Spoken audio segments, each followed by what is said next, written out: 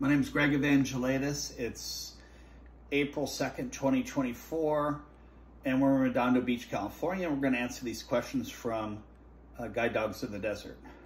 Okay, number one.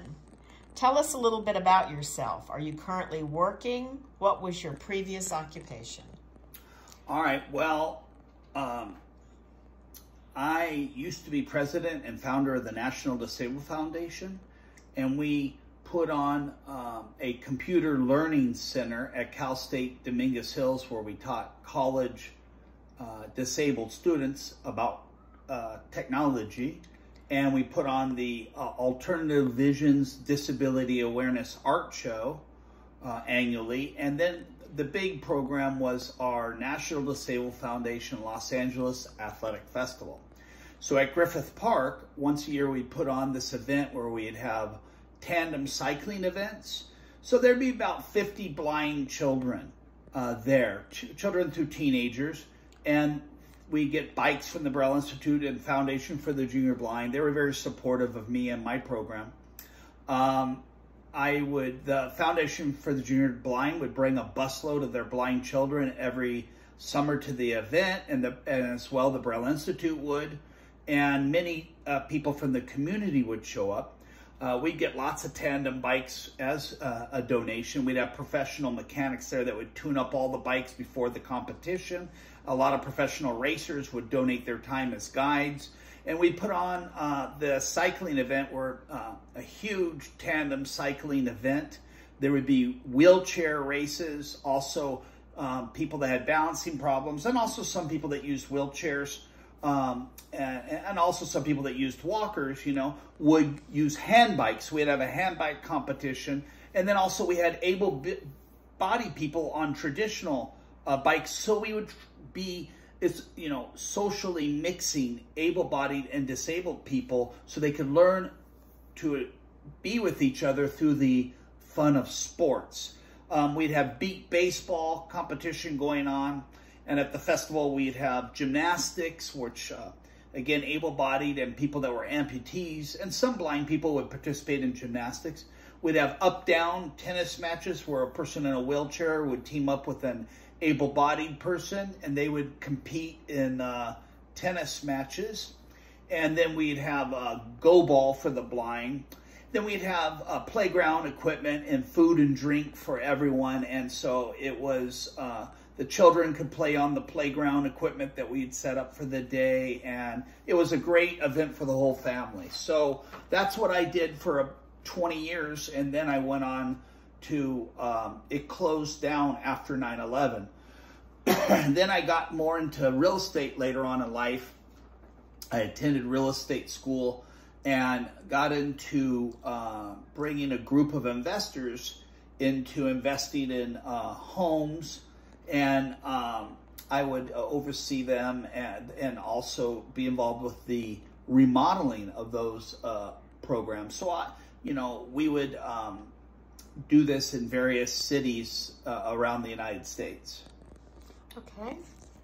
Number two, what can you tell us about your vision? Describe residual vision, if any, the current prognosis, and talk about how your vision has affected your daily life. Okay, well, I'm totally blind. I have no retinas, so that pretty much answers that question. When I was blinded, before that, I was a teenager in high school, a football player and a surfer, and so very athletic. But when I went blind, of course, I needed training from the Braille Institute and the Foundation for the Junior Blind, which I lived there for 3 months, so I went through my training.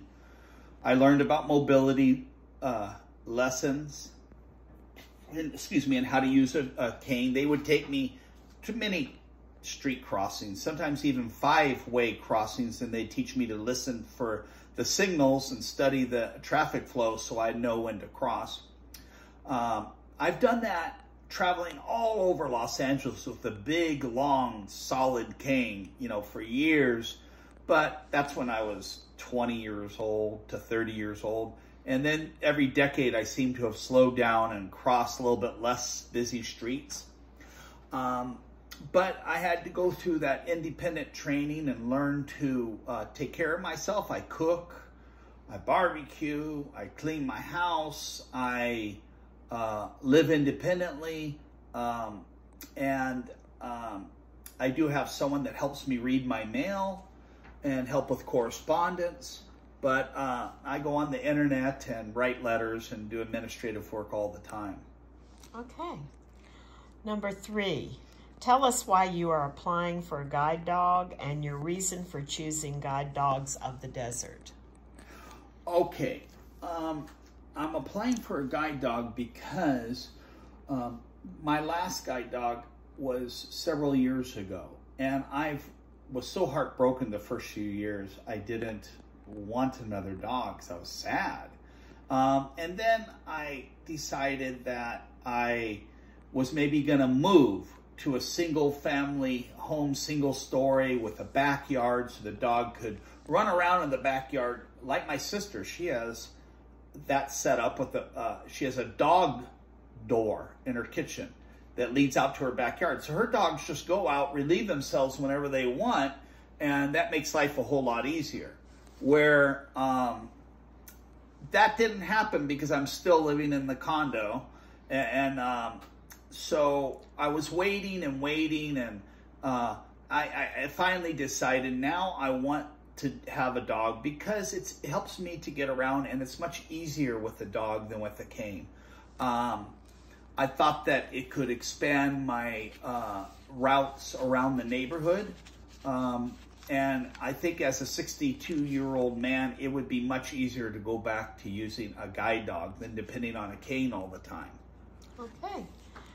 Number 4, have you ever had a guide dog or attended a guide dog school? If so, please tell us about your experience and about the previous guides you have worked with.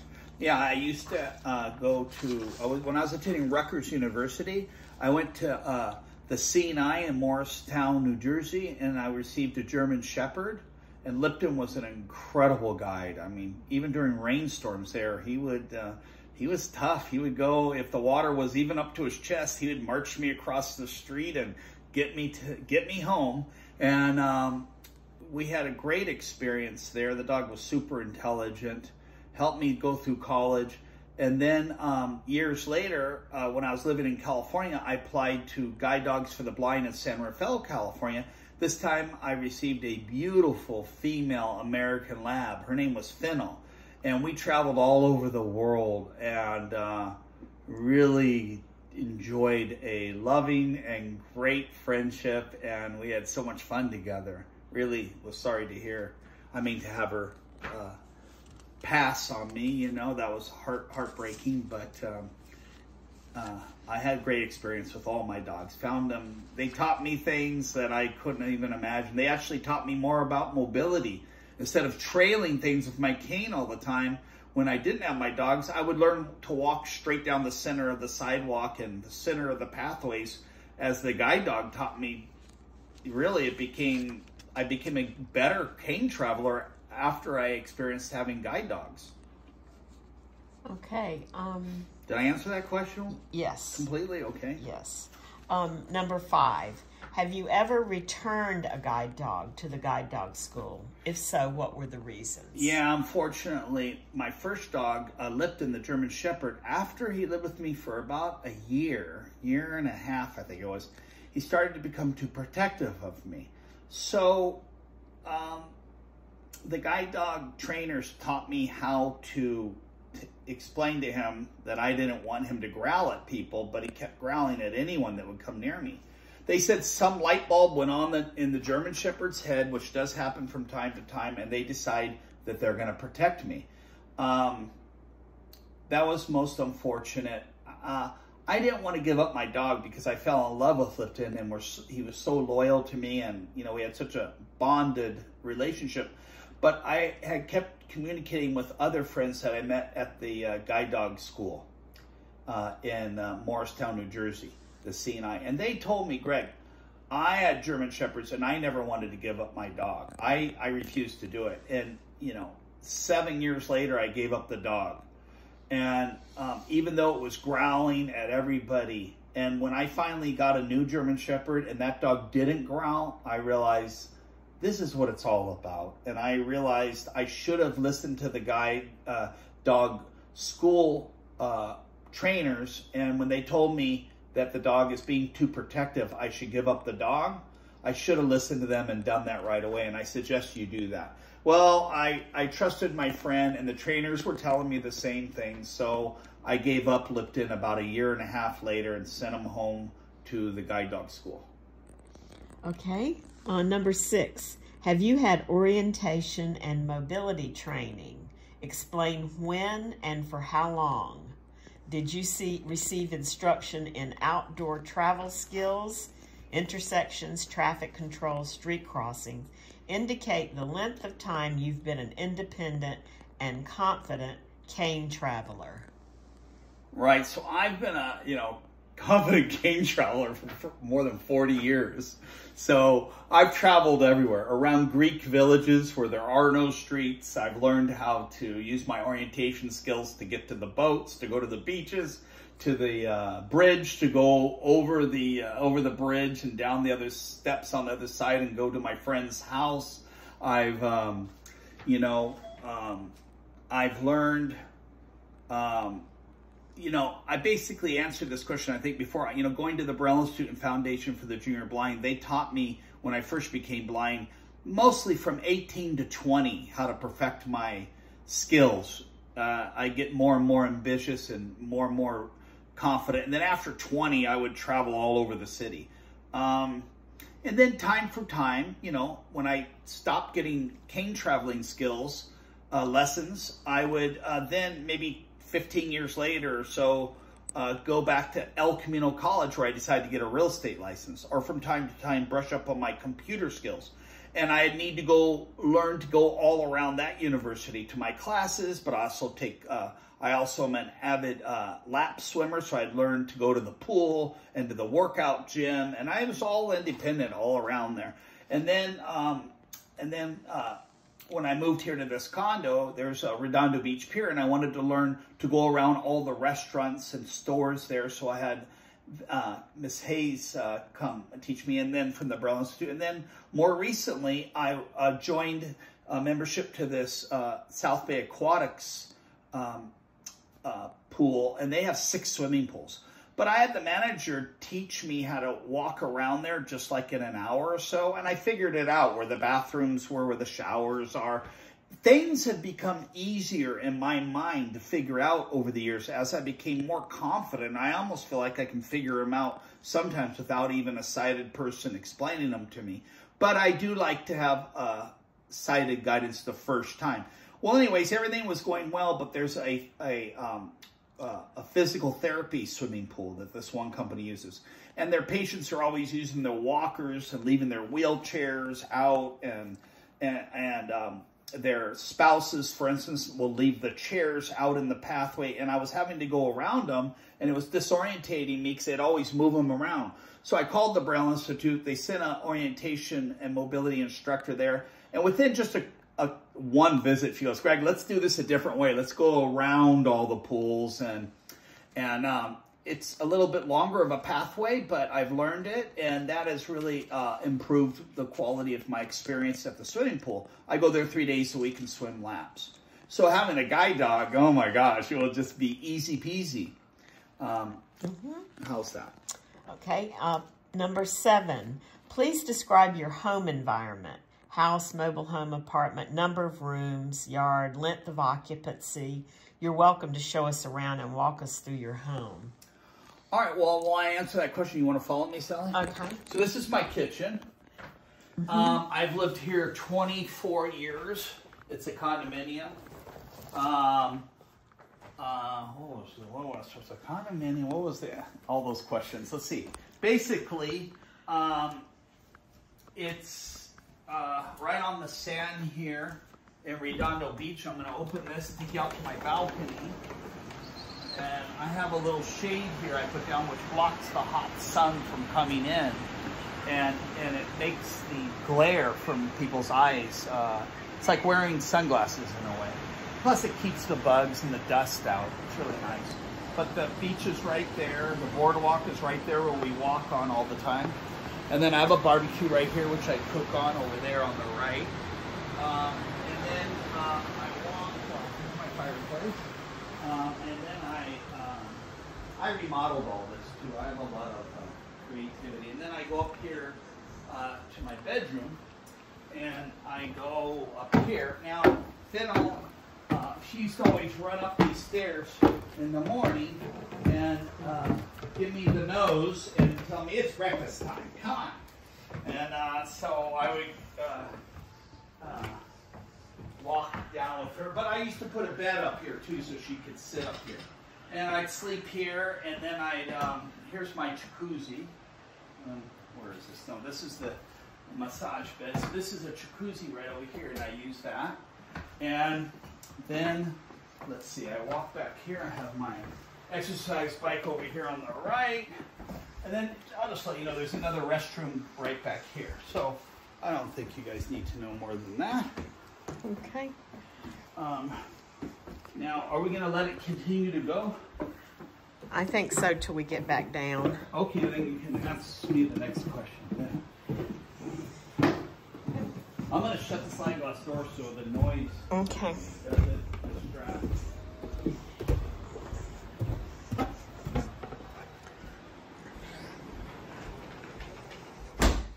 Go ahead. Did you say you shut it off or not? No, I didn't. Okay, what's the next question? Okay, so the next question is, where do you intend to relieve your dog?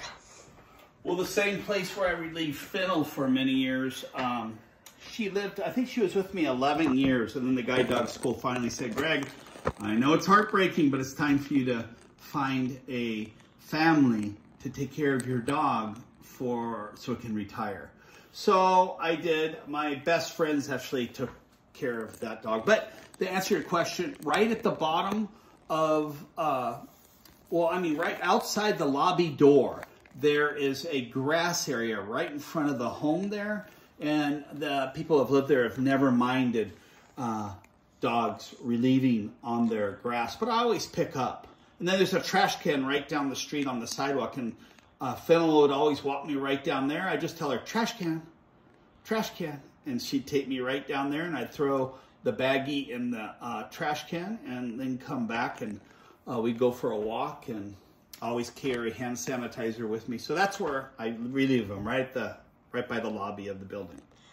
Are there any other pets in the home? No pets in the home. Who else lives in the home? No one else lives here but me. Describe the types of areas where your dog will be working. Residential, small or large business districts, mall or rural travel. All right, well, residentially, we walk to the pier a lot to go down there for meals. That's about 1.5 miles from my house. I go down regularly to the little mini market on the corner, and they have a grill in there where I get some tacos and sandwiches, and it's a mini mart, so I can get beverages there too. And then sometimes I walk to other places in this neighborhood, but I don't walk all the way to the mall because that's like maybe 15 miles away, 10, 15 miles away. I've never walked to the malls. I will walk to the dentist, which is down on Del Mar, and that's about 2 miles, I think, from my house, 3 miles. Then I travel to Las Vegas area, Summerlin, and different areas around there to look at properties. So the dog would travel with me there. Also to around Los Angeles and also Hawaii. I look at properties in Hawaii quite often. So we go there, and I don't think that's ever a problem. The only thing is the dog would need to be comfortable flying, because we do fly a lot in that situation. Usually they're short flights back and forth from Las Vegas, 5-hour flights back and forth from Hawaii. But then for vacation, I'm Greek American, and we'll go 4 to 6 weeks every summer to Greece. And I have islands there that I love. And the locals have already showed me over the years with Fennel where they want me to take my dog to relieve. And so I'm not really interested in exploring other islands anymore. I know the couple of islands that I really enjoy and I'm comfortable and I have friends there And I'd be taking my new dog to those islands where I have already determined the relieving areas, and I know that they welcome my guide dogs. And but the point is they have to be able to travel, usually on, let's say, a long flight and then a short flight to get to Greece. So it's a 10-hour flight to get to Europe, and then it's usually, let's say, a 3 or 4 hour flight from the country that I land in to get to Greece. And so I'm experienced with walking the dog the night before and giving them just a little food, and then getting them to relieve, and then in the morning to getting them to relieve again and cutting their food so that they can travel without being very uncomfortable, and giving them a little bit of kibble along the way to settle their stomach.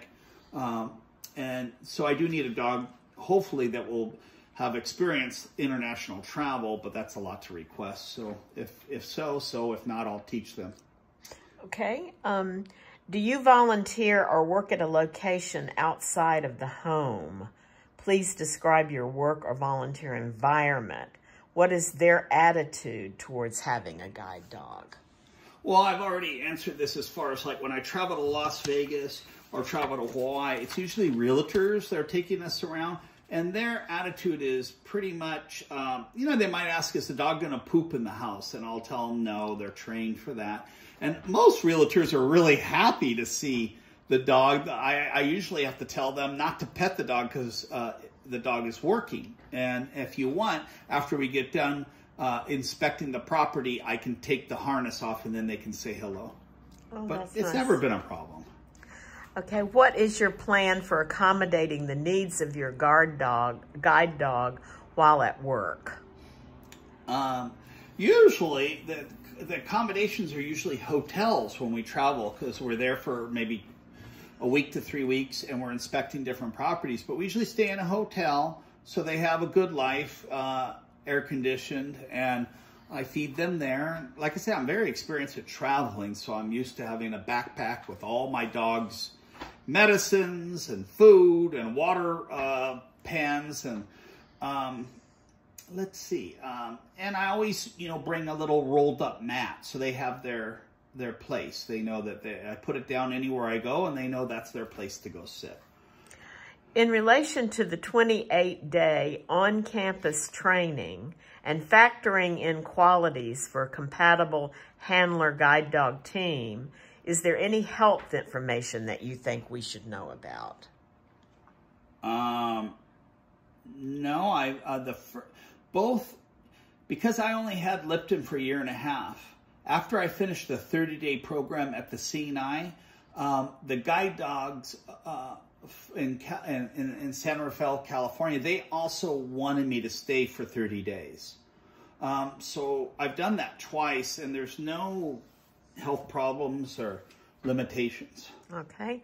Number 15, do you have a canine allergy or anyone in your immediate family have this allergy? I have allergies. I've had them since I was a kid. So I have, I take a Singular for my lungs every day and use Advil inhaler. And every day I take Allegra for my sinuses, and I use Nasocort. Now, I used to get like a bronchial infection every winter. And so my doctor said, Greg, you can't take antibiotics every winter. We don't want that. So we're going to start you on a therapy treatment where every day you're going to take these allergy medicines. And that will prevent you from getting run down in the wintertime and catching this, getting an infection. And also in the summer when everything's blowing around, you won't get run down either. And so we just rather you be on this on a daily treatment for the rest of your life, year round. So I've been doing that, and since then I don't have as much allergy problems, and I don't get I don't need antibiotics in the winter. However, we've also thought about maybe it's because I was always in 24-hour fitness during the wintertime.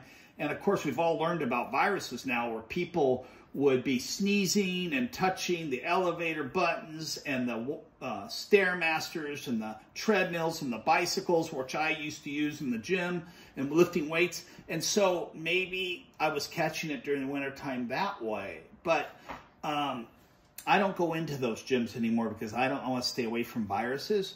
But the point is that since I do have allergies, when I had both Lipton, the German Shepherd, and Fennel, the Labrador, when I'd have to groom them all the time, I mean, I love those dogs, but I'd always have to have a tissue box in me because I'd always be sneezing.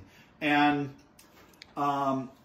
it just, you know, twice a year when they have that burst thing where they get rid of their winter coat and then 6 months later get rid of their summer coat, I'd be sneezing like crazy. And so that was a problem. So the poodle... So, well, I wanted the poodle. So, well, the reason why I was explaining to Sally, when I called the Guide Dogs for the Blind in San Rafael and asked them about a poodle, they said, no, Greg, but we recommend Guide Dogs in the Desert. They specialize in poodles, and that would probably be better for you.